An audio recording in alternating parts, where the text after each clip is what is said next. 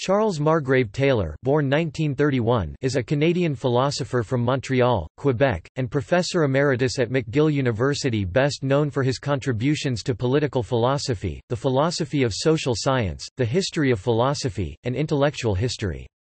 This work has earned him the Kyoto Prize, the Templeton Prize, the Berggruen Prize for Philosophy, and the John W. Kluge Prize. In 2007, Taylor served with Gérard Bouchard on the Bouchard-Taylor Commission on Reasonable Accommodation with regard to cultural differences in the province of Quebec. He has also made contributions to moral philosophy, epistemology, hermeneutics, aesthetics, the philosophy of mind, the philosophy of language, and the philosophy of action. Biography.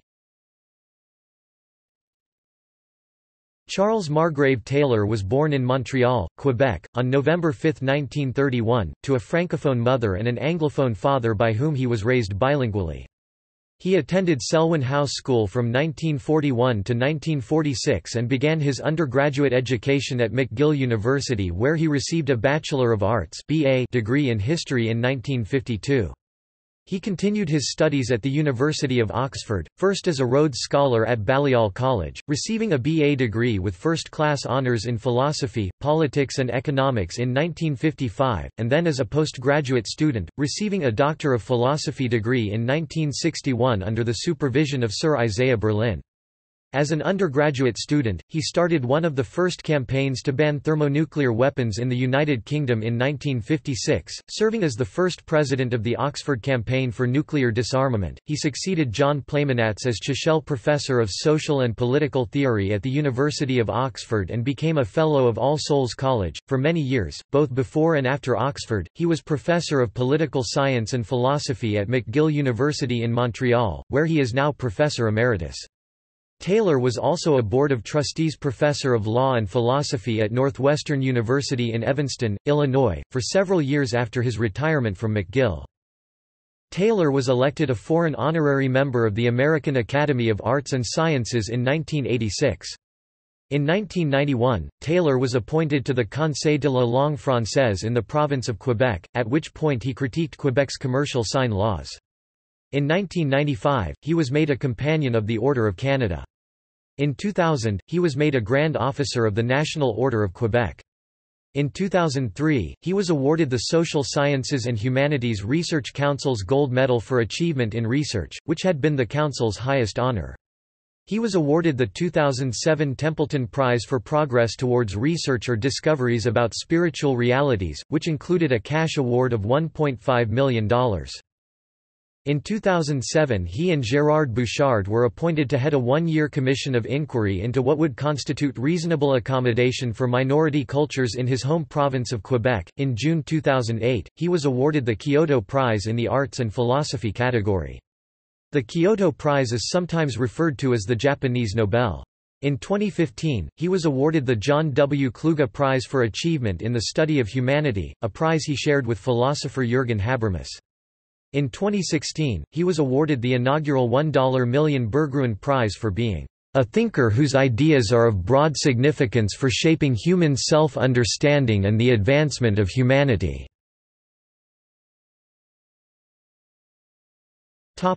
Views. In order to understand Taylor's views, it is helpful to understand his philosophical background, especially his writings on Georg Wilhelm Friedrich Hegel, Ludwig Wittgenstein, Martin Heidegger, and Maurice Merleau-Ponty. Taylor rejects naturalism and formalist epistemology. He is part of an influential intellectual tradition of Canadian idealism that includes John Watson, Paxton Young, C. B. Macpherson, and George Grant. In his essay, To Follow a Rule, Taylor explores why people can fail to follow rules, and what kind of knowledge it is that allows a person to successfully follow a rule, such as the arrow on a sign.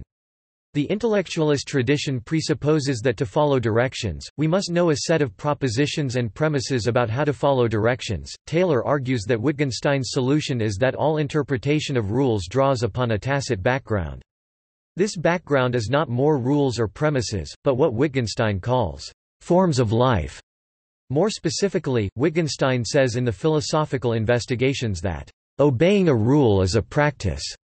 Taylor situates the interpretation of rules within the practices that are incorporated into our bodies in the form of habits, dispositions, and tendencies. Following Heidegger, Merleau-Ponty, Hans-Georg Gadamer, Michael Polanyi, and Wittgenstein, Taylor argues that it is mistaken to presuppose that our understanding of the world is primarily mediated by representations.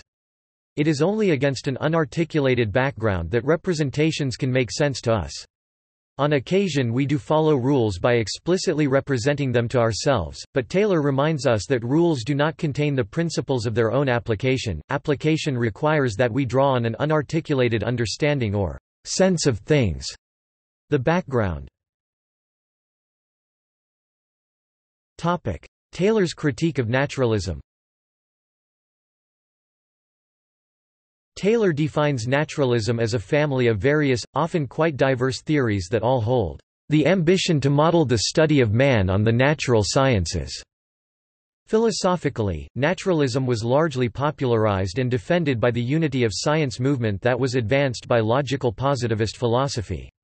In many ways, Taylor's early philosophy springs from a critical reaction against the logical positivism and naturalism that was ascendant in Oxford while he was a student. Initially, much of Taylor's philosophical work consisted of careful conceptual critiques of various naturalist research programs.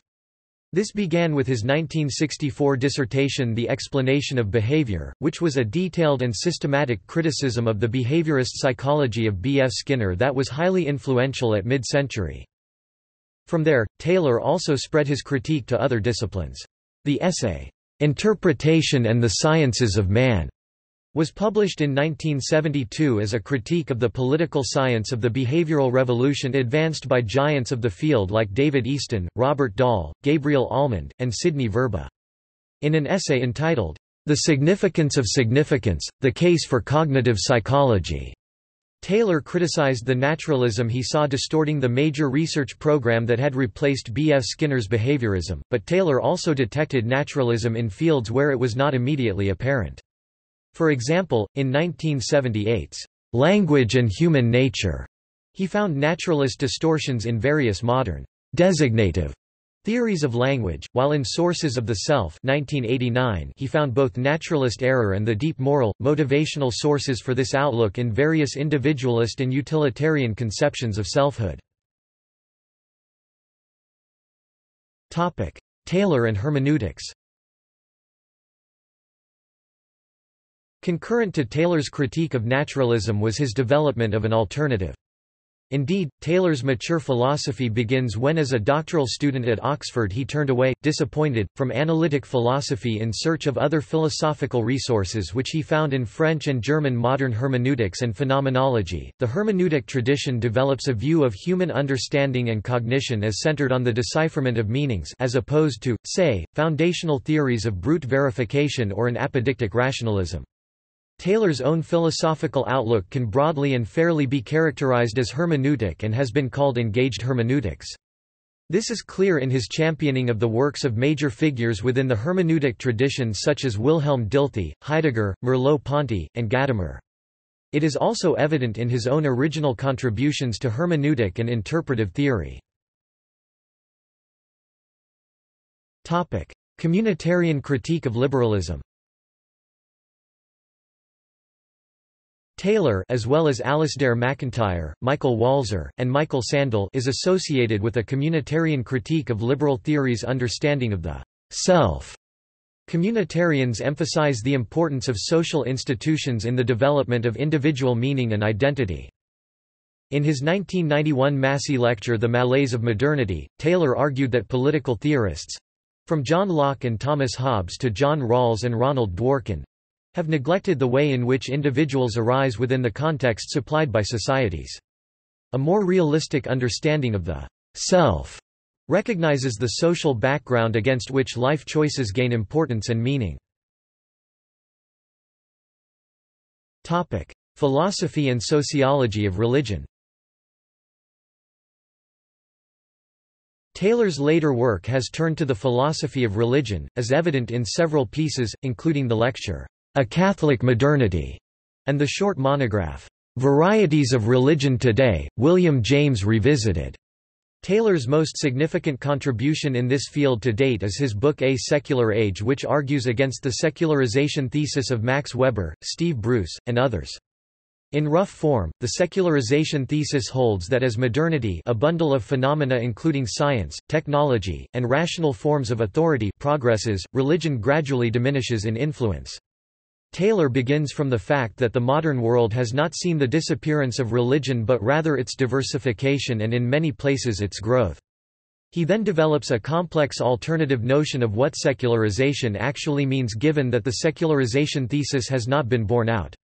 In the process, Taylor also greatly deepens his account of moral, political, and spiritual modernity that he had begun in Sources of the Self.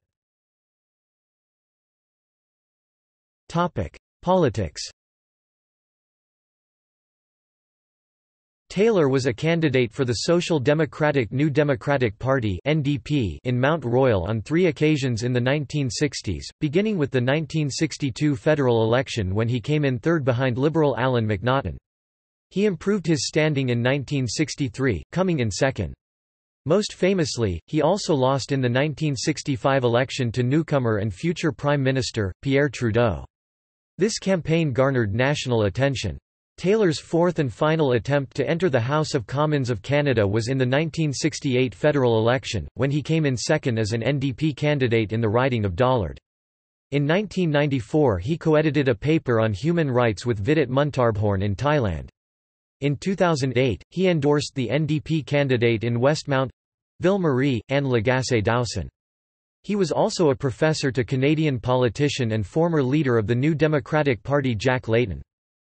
Taylor served as a vice president of the federal NDP beginning c. 1965 and was president of its Quebec section. In 2010, Taylor said multiculturalism was a work in progress that faced challenges. He identified tackling Islamophobia in Canada as the next challenge. Topic: Interlocutors. Topic: Selected works by Taylor. Books 1964. The Explanation of Behavior. Routledge Keegan Paul. 1975. Hegel. Cambridge University Press. 1979. Hegel and Modern Society. Cambridge University Press. 1985. Philosophical Papers 2 volumes. 1989. Sources of the Self, The Making of Modern Identity. Harvard University Press. 1992. The Malaise of Modernity, being the published version of Taylor's Massey Lectures. Reprinted in the U.S. as The Ethics of Authenticity. Harvard University Press. 1993. Reconciling the Solitudes, Essays on Canadian Federalism and Nationalism. McGill Queen's University Press. 1994. Multiculturalism, Examining the Politics of Recognition. Princeton University Press. 1995. Philosophical Arguments. Harvard University Press. 1999. A Catholic Modernity? 2002. Varieties of Religion Today, William James Revisited. Harvard University Press. 2004. Modern Social Imaginaries. Duke University Press. 2007. A Secular Age. Harvard University Press. 2011. Dilemmas and Connections, Selected Essays. Harvard University Press. 2015. With Hubert Dreyfus, Retrieving Realism. Harvard University Press. 2016. The Language Animal, The Full Shape of the Human Linguistic Capacity, Harvard University Press, Book Chapters. The Diversity of Goods. In Sen, Amartya, Williams, Bernard, eds. 1982. Utilitarianism and Beyond. Cambridge, Cambridge University Press. pp. 129–144. ISBN 9780511611964. See also: List of people from Montreal. Notes. References. Further reading. External links. A comprehensive bibliography that includes all of Taylor's works as well as secondary literature on Taylor's philosophy, interviews, media, and resources. A wide-ranging interview with Charles Taylor, including Taylor's thoughts about his own intellectual development. An interview with Charles Taylor Part 1, Part 2 and Part 3. The Imminent Frame, a blog with posts by Taylor, Robert Bellah, and others concerning Taylor's book A Secular Age. Text of Taylor's essay, Overcoming Epistemology. Links to secondary sources, reviews of Taylor's works, reading notes. Lecture notes to Charles Taylor's talk on religion and violence with a link to the audio, November 2004. Lecture notes to Charles Taylor's talk on An End to Mediational Epistemology, November 2004. Study Guide to Philosophical Arguments and Philosophical Papers 2. Templeton Prize Announcement. Short essay by Dean Baker, philosophers.co.uk. Taylor's famous essay The Politics of Recognition. Charles Taylor on McGill Yearbook when he graduated in 1952. Online videos of Charles Taylor. Berggruen Prize winner Charles Taylor on the Big Questions, series of videos produced by the Berggruen Institute. Can Human Action Be Explained? Charles Taylor gives a lecture at Columbia University. A Political Ethic of Solidarity on YouTube. Charles Taylor gives a lecture on a future politics self-consciously based on differing views and foundations in Milan. Spiritual Forgetting on YouTube. Charles Taylor at awarding of Templeton Prize. In French, La religion dans la cité des modernes, un divorce sans issue, 14 October 2006, Charles Taylor and Pierre Manent, Musée des Beaux-Arts de Montréal, Les Grandes Conférences Argument.